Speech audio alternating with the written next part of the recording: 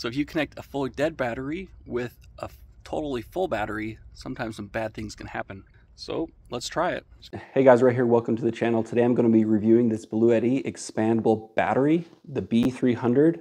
So I've heard from other reviewers that the expandable batteries sometimes don't connect very well to the power stations. Today I'm going to be looking at this and I'm going to be connecting it to a AC200max, and we'll also connect it to a AC200L. This is a brand new power station. So we're going to test it out and see if we can find any issues with this. So it looks like it just came with this battery connection cable, pretty large. When it locks in place, it looks like. And then pretty much just this solar panel connection. Of course, it came with a manual in the box, additional accessories. So on the side of the power station, we have a place where you can connect solar. So it looks like this barrel pin adapter is used for your AC adapter that came with your Bluetti power station. So they assumed if you're buying this, you probably already have one of these chargers. So you can just use this to charge this power station as well. And here are the two connections for this one. Will connect to the power station over here. And then if you can actually hook two of these batteries together. So this connection will go to another power station if you were to buy two of these. So this unit can accept two of these batteries. 3.072 kilowatt hours. If you put this power station with two of these, you'll have about 8 kilowatt hours of energy. So it looks like the front, you just can turn it on right there. Cigarette charger, a regular USB, and then a 100-watt USB-C. If you have one of those fancy new laptops, you can charge your laptop with this. And that is pretty much it. Nothing on the back here. If all you need is DC power and you don't need the inverter for the 120 volts, you could just put this thing in your car and have a ton of DC power available with these ports. And this can act as its own little standalone DC power station. But initial thoughts is I don't like the DC input. It's kind of a weak charge controller here, solar charge controller. Looks like it can only accept 200 watts, and same with the car charging. AC input is 500 watts. So it looks like DC charging is appearing. So it looks like DC charging is working. It doesn't have Bluetooth app, so I can't really see how fast it's charging. But this is a 100 or 500 watt charger, so I imagine it's charging at 500 watts. So if I could get a solar configuration that was around like 50 volts and 10 amps, I would still try it. See if I could get 500 watts charging this. But it's really hard to get that many volts and amps with your solar panel configurations. My used solar panels have about a 30 volts operating voltage. So I can't really hook two of those in series because it'll go over the 60 allow voltage. I am going to try and connect this 315 watt new solar panel to this, even though it allows for 200 watts. Let's give that a try tomorrow when the sun comes out. So just my luck, when I need the sun, it's always raining out here. So even though this solar adapter right here can only accept 200 watts of solar, you can add more solar if you want by getting this DC charging enhancer. This can hook up to the bottom port. Then you can hook solar panels onto this, or this comes with another adapter where you can connect it to your car cigarette lighter. But this one can charge with 500 watts if you can get the solar panel configuration just right.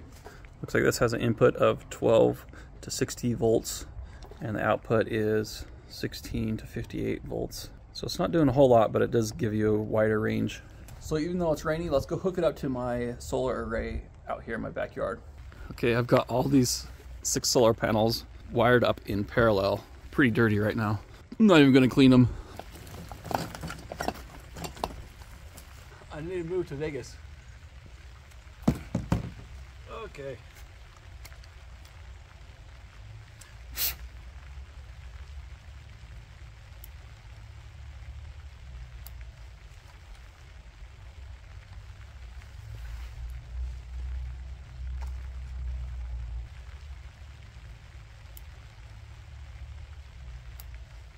Okay, let's go ahead and hook this up to the AC200max.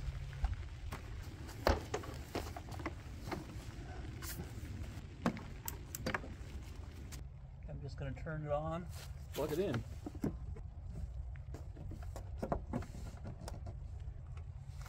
Actually, let me unplug it real quick. Okay, it's showing this battery is at 42%. Plugged it in. Okay, now it just jumped up to 50%. So it looks like it takes maybe the average of the two batteries. So here's the main battery. Here's the extra battery. So it's recognizing the battery. That's good. Okay, so with the AC200max, what I was looking at online is I saw someone mention that the auxiliary batteries won't charge from this unit. So if you plug this into a bunch of solar panels and you just connect the battery, it won't actually automatically start charging the battery. You have to hook extra solar panels into this. But so I called Bluetti and they said, no, it works. So if you plug solar panels, I think what they were saying is it'll charge this battery first. Once this battery is charged, it'll start charging your auxiliary batteries. So that would be good if that works. But let's go ahead and try it. So we don't have a lot of solar right now, but let's hook up the AC charger to this, and then we'll hook up the solar that we currently have up to this, and we'll get it. We'll see if we can get it to charge this, and then switch over to this. And maybe right before it starts charging, when it gets almost topped out, we'll remove the AC charging and we'll just have it charged from solar. And we'll see if it switches over to tries to charge this unit. 100 watts now. Yeah, it's showing 100 watts coming in, but that's going to take a while. So let's hook the AC up. There we go. Should charge a lot faster now. Let this run for a minute. I think this one will go up to 100% first. Then in theory, it should switch over and start charging this one, hopefully. So let's let it sit for a while. All right, it looks good. It looks like they're charging both at the same time pretty much. This bottom one's charging and the top one is charging. So I'm just gonna remove my AC power and we'll see if that's the case if I just have solar connected. So I just have solar connected right now. Primary battery is 50, auxiliary is 62. Right now we just have solar running. Hopefully it'll still charge both of them at the same time when it's on solar. You know, I've heard the saying, best things come in small packages. Which brings me to the sponsor of this video, Infrared. This is an infrared camera. This is great for checking the connections on all your solar projects. So basically, it is this really small camera. Has this wide angle lens for working on, if you work on circuit boards. But here it is. Plugs in. This is the Android version, has a USB connection, so it will plug into the bottom of your phone. Download the app, plug this into the bottom of your phone, and your phone is now an infrared camera. But by far, my favorite part of this camera is seeing at night, seeing animals at night in the forest. Switch it to gray mode, and then it can be really dark out here. I can literally see in the dark.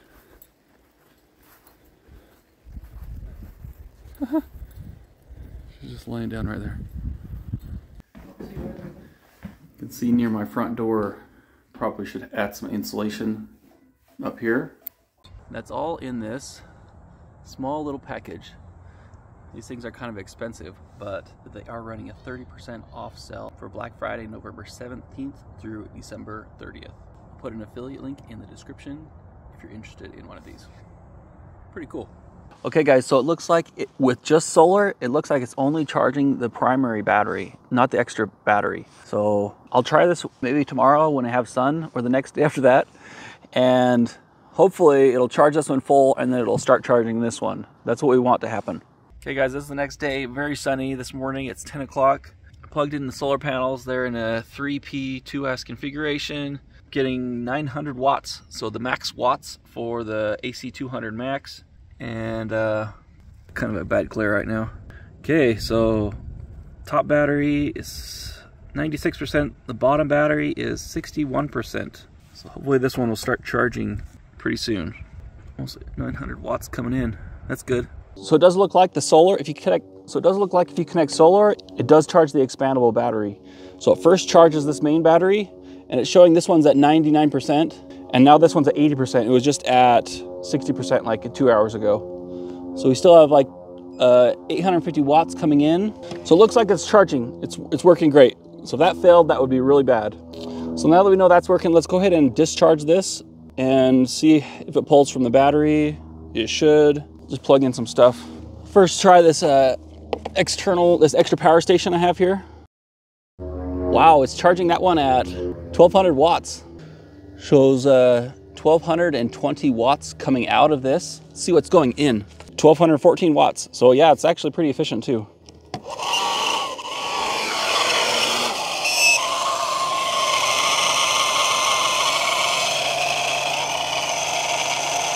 $1,600 watts.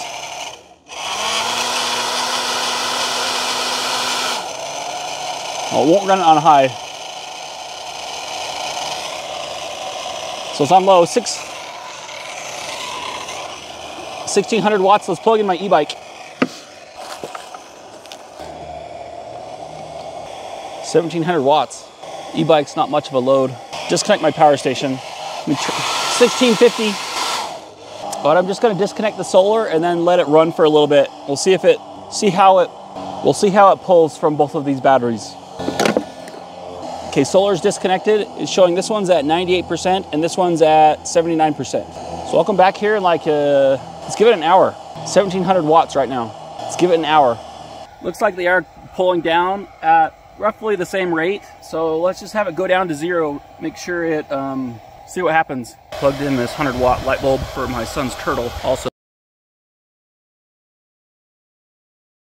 Waiting, looks like this one's at 98% and this one's now at 8%. So this PowerStation, AC200L, charges the battery bank that is lowest first. Plug my 315-watt solar panel into this charging port and see how much power we can charge this bottom battery with. Supposedly takes 200 watts of power, but I'm going to put my 300-watt solar panel.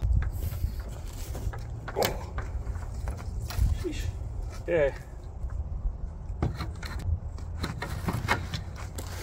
This charging port accepts 12 to 60 volts, so I should be under that. This is probably the first time this solar panel's been used.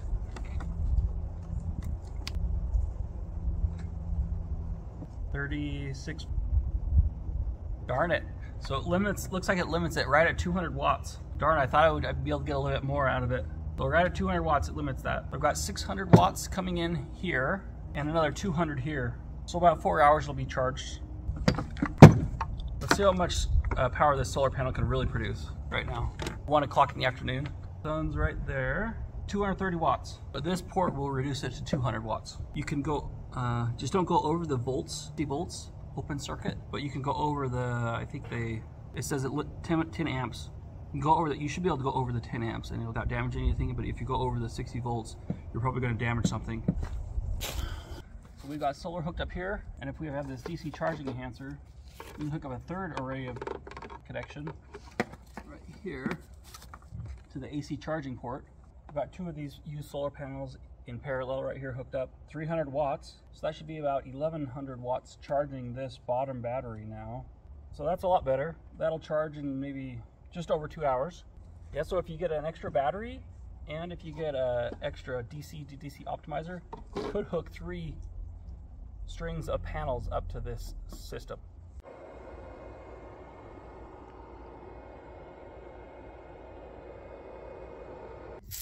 Okay, next I'm going to discharge this all the way down to 0, and then I'm going to plug the expansion battery in and see how it works. That's a cool display. Okay, it's the next day. The top unit is fully discharged. The bottom unit is fully charged. So if you connect a fully dead battery with a totally full battery, sometimes some bad things can happen. So let's try it. Just going to connect it, showing 0% right there. Jump up to 50%. Well, that's not good. Both of them are on. Let me look at the app. So that's really weird. Let me turn it off. I'll turn it on again. Come on.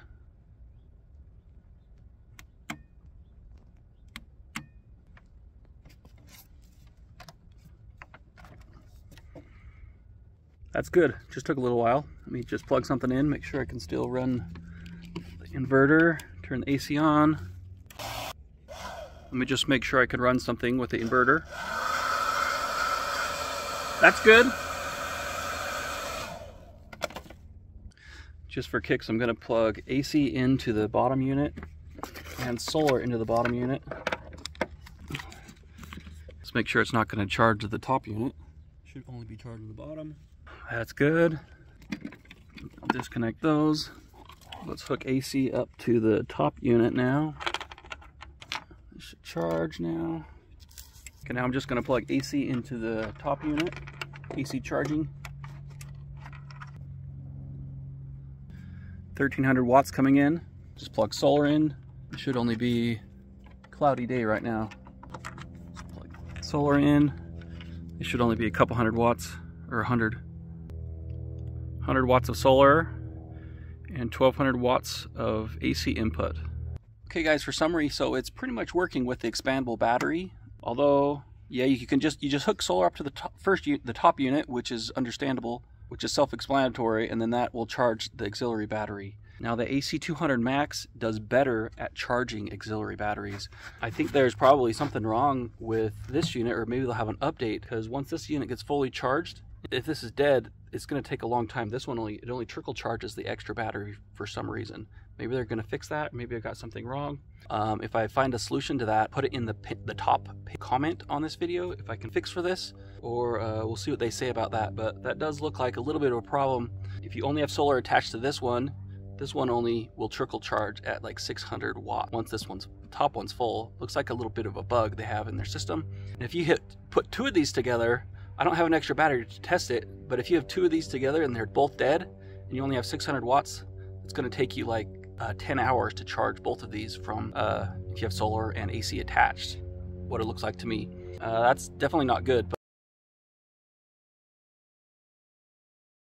But if you want to charge your expandable batteries faster, they do have options for 2 extra solar panels to each expandable battery, so that's nice. If you have 2 of these expandable batteries and this, you can potentially add 1, 3, 4, 5 strings of solar panels to this system, so that's awesome. But catch me next week when I'm going to be reviewing this PowerStation. It's looking good so far, but who knows, they're really new, so there's probably going to be definitely some bugs with this, but I'm going to try and find everything that's wrong with this top unit next week. So thanks for watching.